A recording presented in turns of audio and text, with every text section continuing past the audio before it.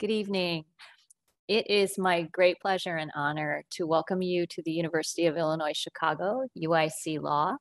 We're thrilled to have you here for this event today as we present the 2022 Herzog Memorial Lecture.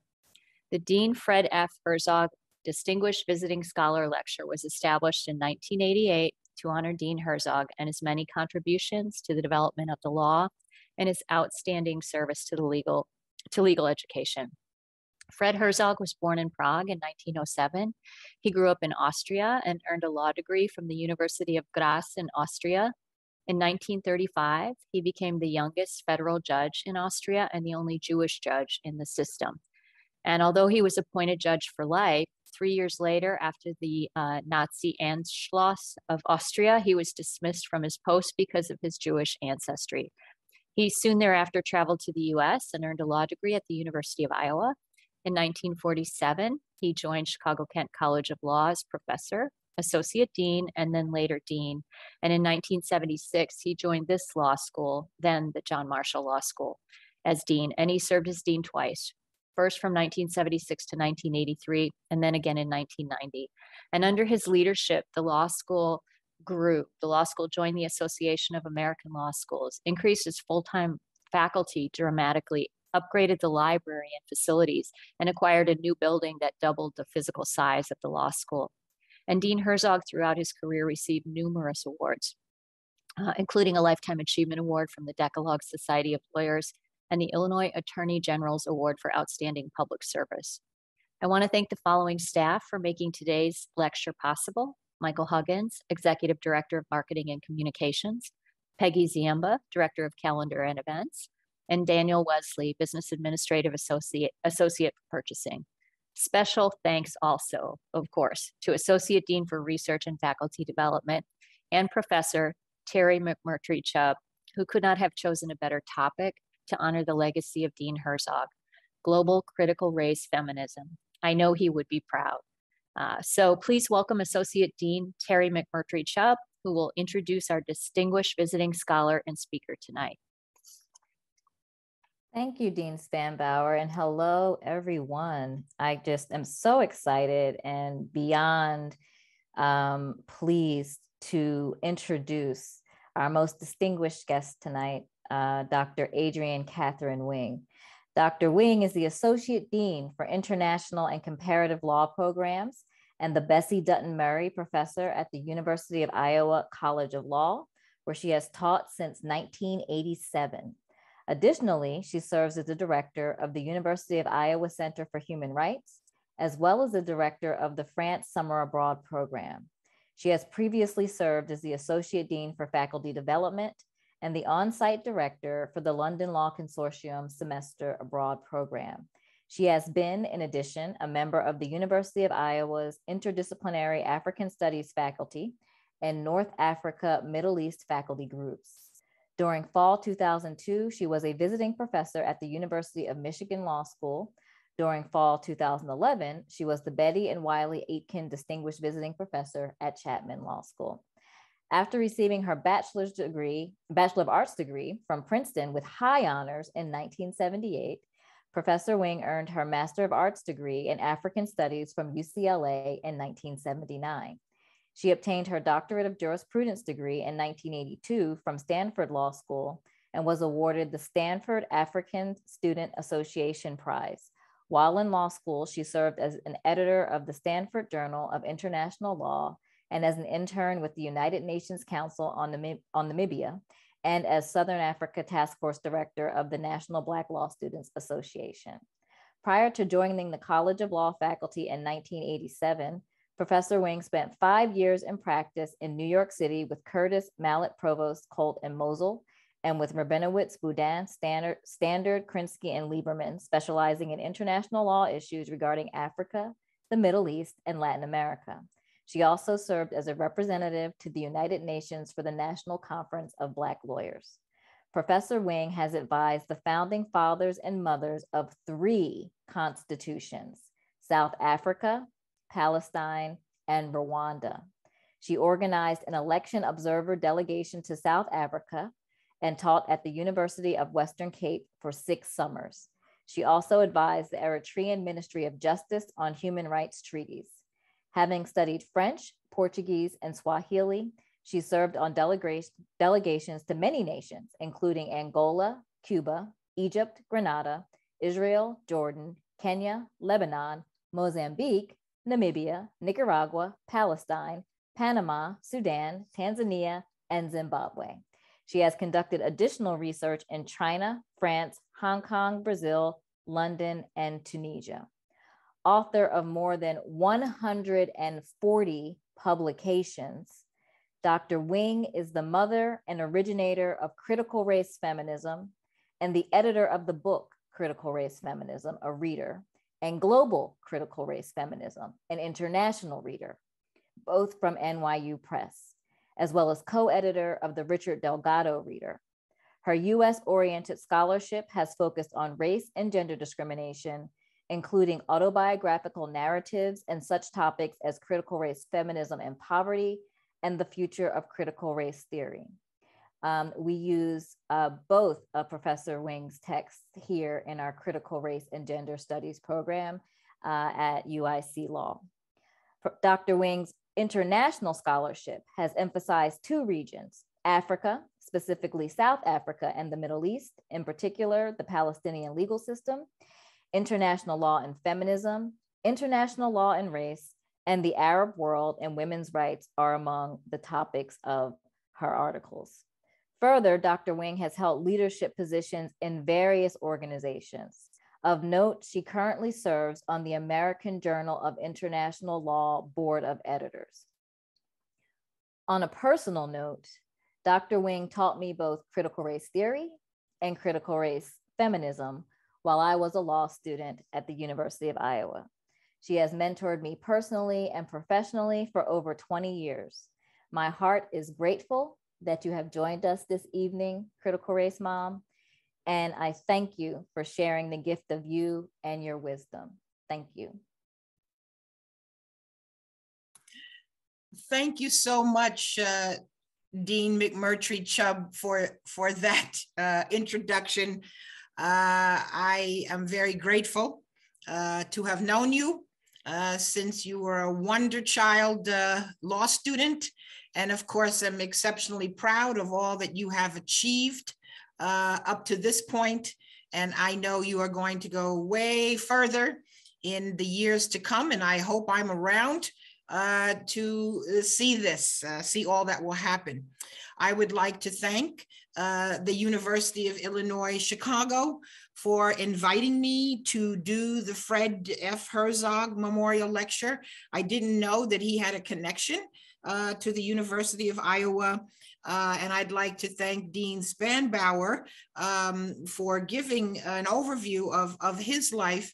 And I do hope that what I will say in my remarks would be something he would be very, very interested in. And so I'm going to show a PowerPoint, and I'm going to also hopefully leave some minutes for questions. And if we don't get through all of the questions, everyone is welcome to contact me at the University of Iowa. You can Google my name, you see my spelling of my name, and you can email me there. I'm happy to follow up, and I'm happy to engage with you on a wide variety of topics. So now I will share my screen and we will get started. Okay, now everybody can see that, I believe, hopefully, right? All right, everybody can see that, right? Dean? Yes, yes, ma'am. Right. Okay, good. So you see the title of my presentation. You've heard I'm the editor of two readers, one Critical Race Feminism, one Global Critical Race Feminism, just thus this title. And in this presentation, I'm going to explain what these entities are that I've been engaged in for 30 years or more, and give you some applications for how we can use a global critical race feminist approach to discuss issues involving international law. So the outline for what I hope to do, first I'm going to spend a little bit of time about the attacks that have happened involving critical race theory. And then I'm going to define in more depth both CRF and GCRF. And then in terms of solutions or examples to problems that are confronting women of color, I'm going to give some examples about Black women in international law in various guises. I'm also going to give what I call a praxis example, praxis being the intersection of theory and practice, and that will involve constitution making. As you've heard, I was involved helping the founding mothers and fathers of 3 constitutions. I will speak about 2 of them here. And then I will mention a solution involving coalition building. And then I will close with the future. And then we'll have our questions. Okay, so first, I'm sure everyone in this audience has heard about some of the attacks on critical race theory. I joined the critical race theory movement from the beginning in the late 80s when I became a professor, and I thought I'd retire maybe 5 years from now and I'd have this esoteric little specialty, and people would say, and what did you do while you were, while you were professing? But now the entire country, including also people in other countries, has heard about critical race theory. Unfortunately, a lot of what they have heard is negative, and I hope to dispel some of that material here today. And the bottom line, all of these attacks that we have been getting in the media have been concretized and described by one of the critical race theory foremothers, Professor Kimberly Crenshaw. If you want just one name with critical race theory, you Google or go on, Westlaw, Lexis, etc., and look her up, and you will see her vast body of work and all of the citations. And she is a professor at both UCLA and Columbia Law Schools. And what she has said, and I agree, is they've lumped everything together. Critical race theory, the 1619 Project, whiteness studies, talking about white privilege. What they have in common is that they are discourses that refuse to participate in the lie that America has triumphantly overcome its racist history, that everything is behind us. None of these projects accept it's all behind us. So after President Trump did an executive order back in September 2020, where he was aiming at banning critical race theory in the federal government, everybody who loves critical race theory was happy when Trump was defeated. We thought, okay, that's it. We're done with these attacks and we can go back to what we've been doing. But instead, many states, Republican-led states, which includes the state of Iowa, have passed laws that are aimed at banning critical race theory in the school systems.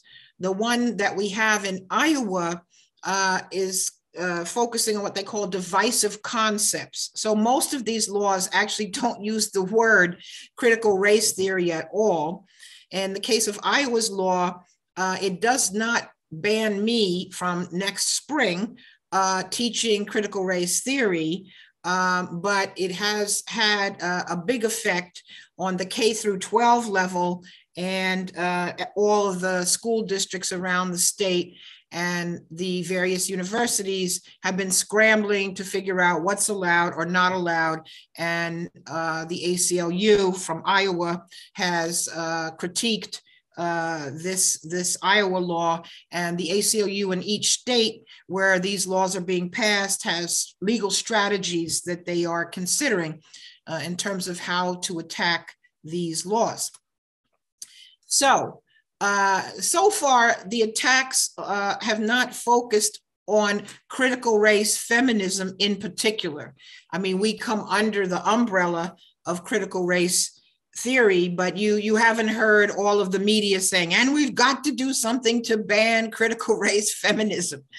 So now, and of course, I hope that doesn't happen, but now I want to go from the attacks that have been on critical race theory writ large and help define for you what is critical race feminism, which I'm going to be focusing on in this presentation, and where does it come from? And so on the left is one of my readers on critical race feminism, and it is best known in law for the concept of intersectionality. And Kim Crenshaw is the foremother for intersectionality within the law. There are other disciplines where people are doing intersectional analysis, but in law, we look to Crenshaw.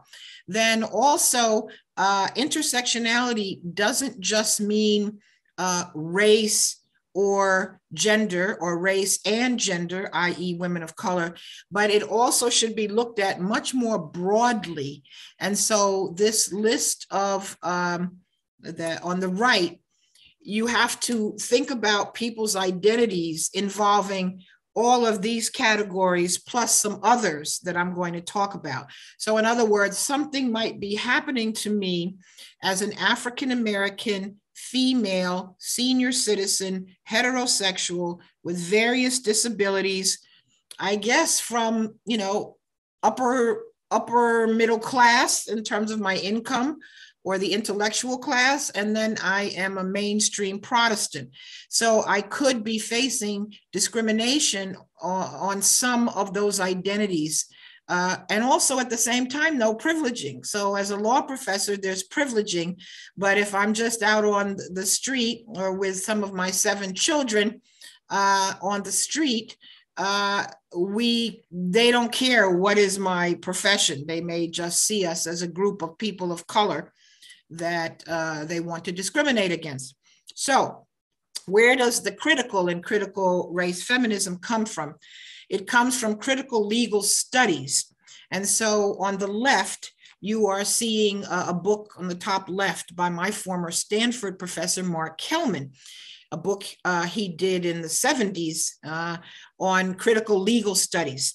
And then below that, you're seeing something from the Nutshell series about deconstruction, because critical legal studies came about when there were progressive white men in the 70s who were in college. They were anti-war, they were pro-civil rights. They then went to law school. Some of them became law professors. And when they hit law school, they had a reaction that maybe some of you may have today, that, wait, there's something weird about what we're learning. And so they developed a class critique of the law. In other words, the law is just not neutral and objective, and you just should talk about justices as if they were widgets. But no, you have to look at the class that these judges come from. You have to look at the issues that are considered important to the law up to today. So they developed critical legal studies, which uses the concept of deconstruction. Let me break apart what's happening. And that concept came from European postmodernists like Foucault and Derrida and others. Okay, so then you begin to have some people of color who become professors. They are interested in critical legal studies, but they're like, you guys don't really deal with class. You deal with class, but you don't understand race. And they thought, the crits thought, well, we're dealing with race because it's subsumed within class. But people of color who became professors, such as on the top right, Professor Richard Delgado and his wife, Professor Jean Stefancic, and below, the late Professor Derek Bell, they came up with race analysis of what was going on in the American legal system. So eventually, a whole variety of books has come out over the past couple of decades. This is not new information by any means. So if any of you are looking to pick a book to delve deeper, the top left in the red and white book is the Crenshaw Reader from like 1996. And it's a big, dense, high theory reader. Law students, some of them may be able to do it, but it's not suitable at all for the general public. And this is one of the problems. The work that has been done in critical race theory is meant for graduate level, law school level. It's not aimed at the general public, much less at anybody below the college level at all. If you want something easier to get through or quicker, the book below in black and white and red lettering is a small book by Delgado and Stefancic, and that reads much quicker. I'd also like to point out that Professor Bell did the book on the bottom middle, and he's done a variety of books, some of which are very fast reading, very intriguing, and I highly recommend them to you. And then on the picture below, the picture to the left of Professor Bell is a reader that I did, Law Unbound, which is the Delgado reader, which is the work of Richard Delgado. So you get critical race theory developing, but then you get critique of that, and you get people of color who become professors and who feel critical race theory. It's just kind of looking at the black-white binary, what's happened to Black people in America. But there's a lot of other things that have happened in America that go beyond that. So on this page, you are actually seeing a number of other areas where you can look up some books, but mainly law review articles that have been developed. And so we now have LatCrit, Latino and Latina Critical Studies. We have Queer Race Crit about LGBTQ people of color. And on the top right, that is Professor Frank Valdez, who is involved with LatCrit and Queer Race Crit. We have Critical White Studies. There's a whole reader by Delgado and Stefancic. We have Indian or Native American Crit on the left. Professor Robert Williams is one of those authors. To the bottom of Professor Williams is Professor Robert Chang. He and others have been involved with Asian Crit. We've developed something called E-Crit or empirical Crit, which is mainly done by people who have JD PhDs, and they crunch numbers to prove the nature of racism. So rather than just having a narrative, which we like to talk about how racist things are, people in E-Crit back it up with analysis of different phenomena. And Osagie Obasogie, and with the glasses in the middle there, he's one of the authors there. We now have Discrit or Disability Crit. Professor Rabia Belt is involved with that. We have Desi-Crit about South Asians and the law, and Vinay Harpalani to the right bottom is involved with that. We even have Critical Race Masculinities by Professor Devin Carbato, who started his career at Iowa and is at UCLA. So all of these have evolved, and obviously by their titles have an emphasis or a focus on things that may intersect with the original material, but then go deeper into all of these other areas. Right now, these are not under attack. People haven't noticed them, but we could see, at any moment, somebody will decide, aha, let's attack Asian Crit or, some other one of these. So critical race feminism is coming from, therefore, not only critical legal studies and critical race theory, but it's also coming from two aspects of feminism. Feminist jurisprudence by people like Catherine McKinnon and the late Deborah Rohde, also my former prof at Stanford.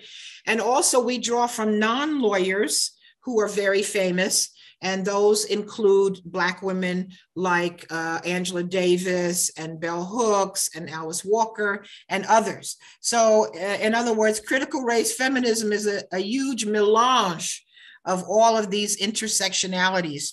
And besides Professor Crenshaw, who you see in the middle on the right, you wouldn't know it, but I'm right next to her. This picture was many years ago when I was still dyeing my hair instead of its now natural color. And then on the left of me is, of course, one of our famous authors, the most famous feminist authors for sure. And we have two women featured, other women featured who are both critical race feminists, who are quite senior, Mari Matsuda, University of Hawaii, and Angela Harris, who's now retired from UC Davis. So what does it mean when you intersect all of these identities and come up with critical race feminism? Why do we intersect these people? And that's because, unfortunately, the economic situation of women of color, and those as defined there, in our heteropatriarchal world is worse for these women than for white women or men of color. And that's true whether the women are in the United States or they are outside of the United States. So what does this mean? In other words, critical race feminists are a race intervention in feminist discourse at the same time that there are feminist interventions in race discourse. So this was all US oriented. We go beyond the US, as I will do in this presentation, to the global. And you heard in my bio, or you may have picked up in my bio, that I'm an international lawyer, as well as somebody that's focused on US law. So the global in critical race feminism is coming from global theory, including something called TWAIL, Third World Approaches to International Law. And these are some of the professors, male and female, who are involved in TWAIL. Some of them are from other countries, many of whom, though, got their JDs or their PhDs or SJDs in the United States. So just as an example of something that involves global critical race theory, think about COVID. We know COVID has disproportionately affected people of color in different countries. There are almost continents that haven't had enough access to vaccines or other materials.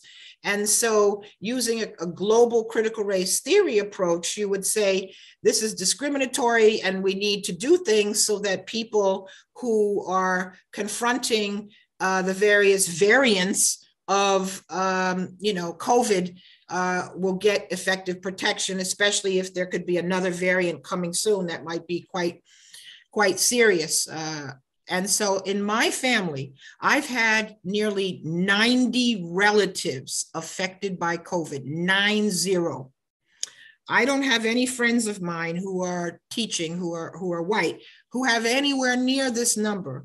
Unfortunately, I've lost 7 family members to COVID, plus another 5 or 6 to other illnesses that were exacerbated by the system being overrun by COVID. So here you see 2 of my relatives, a 44-year-old nephew, father of 4, who passed away, and my 90-year-old aunt from the Bronx, who passed away as well. Okay, so all of that gives you a little bit of more understanding of global critical race theory. So then when you say global critical race feminism, here you see a reader that I did involving women from all over the world. And so we focus on a range of topics ranging from international feminism, human rights, international business, all aspects of international and comparative law. Okay, so I've given you the background about what is global critical race feminism. Now we're going to use that approach and see if it helps us to find solutions to the problems that are affecting women of color around the world. So the first thing I'm going to talk about will be the example of the international human rights of Black women. And if you're interested in reading in more depth, there is this book edited by Professor Jeremy Levitt from Florida A&M that has a whole series of articles, including one of mine. And so I'm going to give you just some examples of what kinds of questions we would raise. And so the issues that I wrote about and do write about are, what are the issues affecting Black women in Africa, and how might they be different from issues that would affect women in Latin America, Asia, the Caribbean, and Europe? So, for example, some of the issues in some of the countries can involve any of the topics on the left. Now, these are in any country. They can be in any country, but certain parts of the world, certain practices may be more prevalent than others. So, for instance, polygamy is legal in most countries in Africa and the Middle East. It's not legal in the US. I have written, though, about how we have de facto polygamy in the US among the Black American community. So all of these topics, there are issues that affect women of color, and there are therefore solutions that have to be based on analyzing these practices in the cultural context in which they arrive. I will only mention one on the bottom, one issue on the bottom that's in my work, featured in my work, called spirit injury. And my thesis is that many people can suffer from spirit injury, which is the psychological effect of any ism, whether it's racism, sexism, homophobia, or other isms. And so we need cures. We need legal cures for spirit injury. And that depends on the scale of the problem. And I'll talk more about this. So these are some of the problems or issues that we have to look at in terms of trying to focus and improving the legal status of women of color. And to do that, we would have to look at certain international legal documents to help.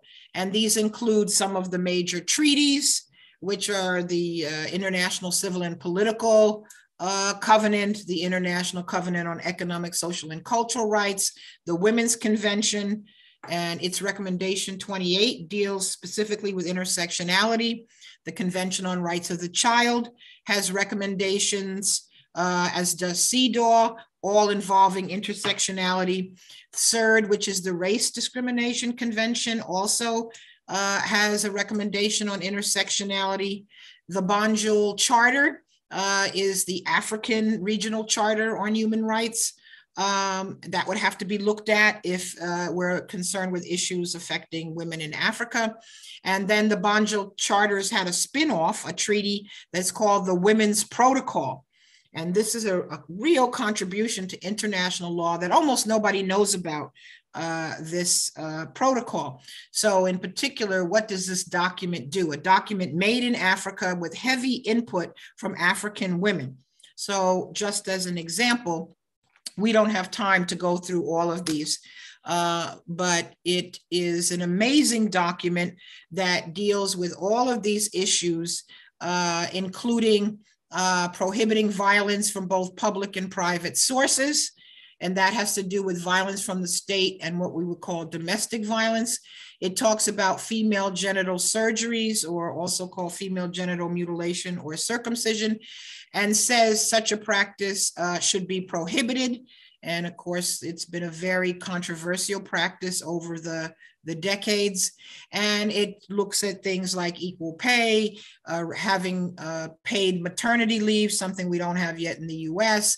And so there are a lot of very, very progressive items, including authorizing abortion in the case of rape or incest, which is new in international law and quite progressive. We also would have to look at the entities that could help women of color, and they include the former Rwanda Tribunal, that had a case talking about rape in international law. There was a Sierra Leone Truth and Reconciliation Commission, a Liberian TRC, the International Criminal Court. In other words, if you wanted to help African women, you need to not only look at the various international laws, you have to look at the entities where you would raise the use of these laws. Also, you have to look at the roles that Black women play to see, are they making a difference? How are they making a difference? In other words, they're not just victims looking for others to help them. So we have Black women who are in a variety of positions that I'll show you here momentarily. So we have Black women who are current or former presidents of nations. We have women who are parliamentarians. You may or may not know that Rwanda has a majority female parliament, the highest number of women in the world, 60-something%. And they did that because, like many countries, they have gender quota for women. And then women won a large number of the seats that were open or open gender. We have women who have been Nobel Prize winners. We have quite a few women, Black women, who have been judges on the international level. On the left is the American judge, Gabrielle Kirk McDonald, who at one point was president of the former Yugoslav Tribunal. We have now a Black woman on the International Court of Justice, Julia Sebutinde, and then the former prosecutor from the International Criminal Court, Fatou Bensouda. These are people at the very top of the international law hierarchies. Plus, we have many women who have become law professors in this field of working in international law on the rights of women. And these are some of those women. The woman on the right, Leslie Obiora, teaches at Arizona, but she was actually a Nigerian cabinet minister at one point dealing with oil. And that was, of course, quite an experience. And then we have women featured on this page who are members of the treaty bodies. In other words, each international treaty has a committee that's called the Treaty Body Committee. And on the top left, Gay McDougall is an African-American who's on the CERD committee. We have Black women who are special rapporteurs. We have them who are special advisors, women who are center directors. In other words, we are playing a lot of different roles. Unfortunately, we've had some who've passed away. And these are some of my sheroes, the late Professor Hope Lewis and the late Professor Golder Teal Butcher. So that was one example of using a global critical race feminist approach to come up with some ideas, look at some issues, think about people and institutions. Another example I'm going to give you quite briefly in terms of solutions to help women of color involves what I call praxis, intersectional constitution making. And these are two of the three constitutions where I was helping the founding mothers and fathers. And so to me, constitution making is a form of treating group spirit injury. In other words, a great constitution can help deal with the injuries that may have afflicted people for centuries. So I have a book I'm working on healing spirit injuries. And if you wanted to see my first foray into talking about spirit injury, this old article from now 1990-91 is where I first talk about spirit injury. And here, this was my global critical race feminist practice, praxis. Once again, you wouldn't know it, but on the left there, that's me. And I brought over 17 American lawyers and law professors and law students, and we assisted the African National Congress Constitution Committee in drafting the post-apartheid constitution. On the left next to me is Thabo Mbeki, and this was 1991. He ultimately became the second Black president after Nelson Mandela. In the second picture in the middle is Dullah Omar, who was a member of the ANC Constitution Committee, and he became the first Minister of Justice. And on the right are me with other members of the Constitutional Committee. All of these people became judges and parliamentarians, cabinet members, etc. Here are two of the judges that I worked with from the new Constitutional Court. So that's me in a black outfit there in the middle. On the top right, Judge Albie Sachs. He was part of the Constitution Committee and was on the Constitutional Court, now retired. On the bottom, we have Justice Zach Yacoub, who is blind, and he was also on the Constitutional Court. He came and visited me in Iowa, and that's on the bottom with my former dean, Bill Hines. And so let me just, the South African Constitution is full of so many incredible things. But this intersectional clause, the equality clause, I want to highlight for you. You should study it. Can you imagine the US Constitution having a clause that would forbid discrimination on all of those grounds, including gender and sex and sexual orientation? And they view it in an intersectional way. So they're not having the problem we have of Title VII, where, okay, are you suing on race? Are you suing on gender? You can be suing on all of those intersectionally. And this Constitution also has a clause I showed you from the Women's Protocol that forbids violence from either public or private sources. So can you imagine like domestic violence being in our, banning domestic violence being in our Constitution? Now, there are many conflicts, though, in every constitution. So the Constitution also says there's a role for language and culture, and language and culture are often quite sexist in what they permit. So you can have a conflict between equality and what is permitted in the different cultures that exist in South Africa.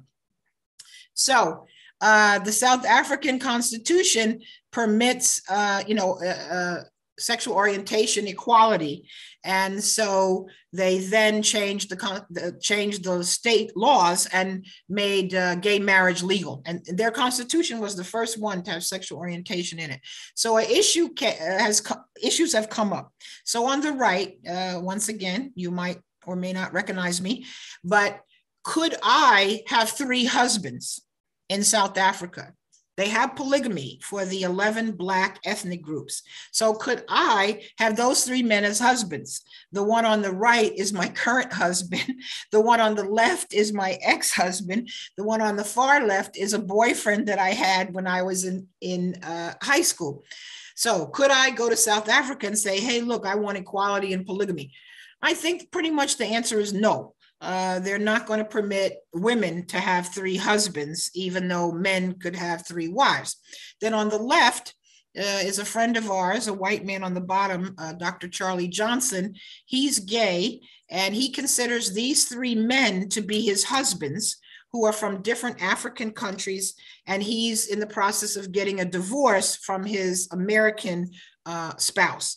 And so he asked me, could he move with these 3 men to South Africa and have a polygamous homosexual marriage? Now, I don't know the answer, but I think no, because once again, you have to look at the culture. The culture allows polygamy, but homosexuality was not part of the culture. And so if you want to have a gay marriage, you can go and have a civil marriage, but you wouldn't go into a village and ask the village under its customs to have a homosexual marriage, much less a polygamous homosexual marriage. But these are questions that we'll see how they get answered over time.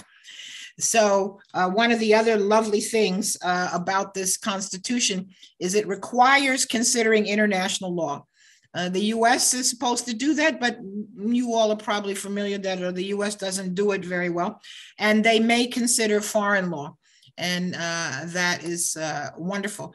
And then briefly about Rwanda, they came up with some other categories for identity. So that's me on the left. They came up with a child-headed households concept, because after the genocide, so many adults were killed that you had teenagers taking care of unrelated children, which is what you're seeing on the left. And then I participated along with other people from various countries in Africa and also some from the US in advising their constitutional commission. And at the bottom right, some of their commissioners who I'd met in Rwanda came to Iowa and talked with our students. As the founding fathers and mothers, they talked in my Con Law 1 class, which is of course quite marvelous for American students to meet them. So another solution, and we're getting to the end, involves coalition building. So if you are interested in a social justice approach to deal with issues affecting women of color around the world, you can't do that in isolation. You have to do it intersecting with many, many different non-governmental organizations. And I want to just highlight that Kim Crenshaw has her own NGO, the African American Policy Forum. It focuses mainly on women of color, but since all of the attacks on critical race theory, it also is doing a variety of other things more broadly in critical race theory. So near the end, the future. Remember, women of color are not just victims. We will struggle and we will transcend.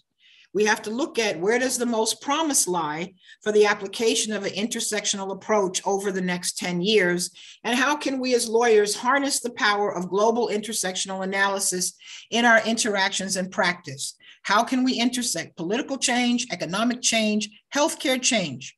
To me, one approach is service. Service is the rent we pay for living on the planet. That's not my saying, but I use that to help guide my life in my 40 years as a lawyer. So coming toward conclusion, 2 points.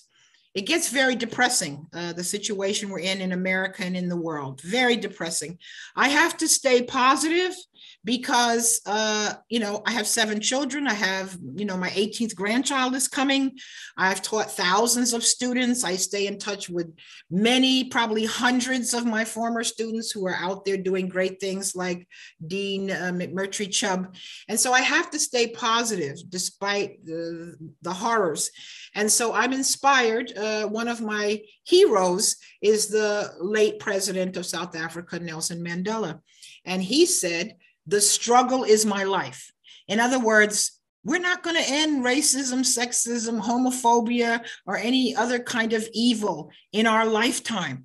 These are things of many centuries. And so they will exist for many centuries. So when my, you know, great-great-great-grandson is alive, he may be dealing with these same issues that we're dealing with now. So you will each be judged not on whether did you end these horrors, but what was the nature of the struggle that you were involved in at each phase of your life, whether you're a you know, high school student, a law student, or whether you're a young lawyer or an older lawyer or a dean or a president of a university or a president of a country. What is it that you will do involved in the struggle for justice? So in conclusion, I want to end with a poem from my shiro, and I have a few shiros, and some of you may know the poem and some of you may not, but it is one that always gives me strength and was particularly relevant when we were recently watching the Senate confirmation hearings for now Justice Ketanji Brown Jackson. So it is Still I Rise. You may write me down in history with your bitter, twisted lies. You may trod me in the very dirt, but still like dust I'll rise. Does my sassiness upset you? Why are you beset with gloom? 'Cause I walk like I've got oil wells pumping in my living room, just like moons and like suns with the certainty of tides, just like hope springing high, still I'll rise. Did you want to see me broken, bowed head and lowered eyes, shoulders falling down like teardrops, weakened by my soulful cries? Does my haughtiness offend you? Don't you take it awful hard? 'Cause I laugh like I've got gold mines digging in my backyard. You may shoot me with your, I'm missing a line. You may shoot me with your words. You may cut me with your eyes. You may kill me with your hatefulness, but still, like air, I'll rise. Does my sexiness upset you? Does it come as a surprise that I dance like I've got diamonds at the meeting of my thighs? Out of the huts of history, shame, I rise. Up from a past that's rooted in pain, I rise. I'm a black ocean, leaping and wide, welling and swelling, I bear in the tide, leaving behind nights of terror and fear. I rise into a daybreak that's wondrously clear. I rise, bringing the gifts that my ancestors gave. I am the dream and the hope of the slave. I rise, I rise, I rise.